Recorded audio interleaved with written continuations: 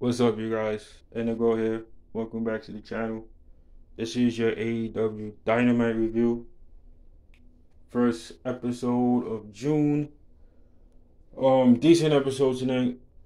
Um, Not so much the fallout from Double or Nothing, but a little bit of that. Um, I believe the next show is. I believe the next show is actually the London show, so they building towards that. It looks like Darby Allin will be challenging MJF for the title, which I'm cool with.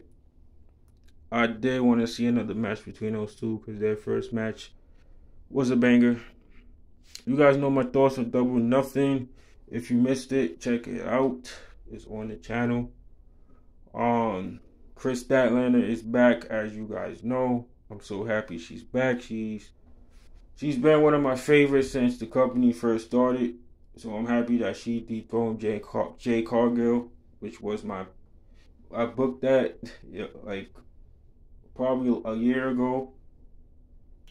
And yeah, overall, the episode was decent today.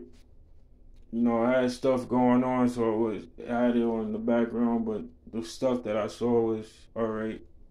So if y'all missed the show, I definitely recommend you check it out if you want to. And that's all I got. I will see y'all for the next video. Peace, y'all.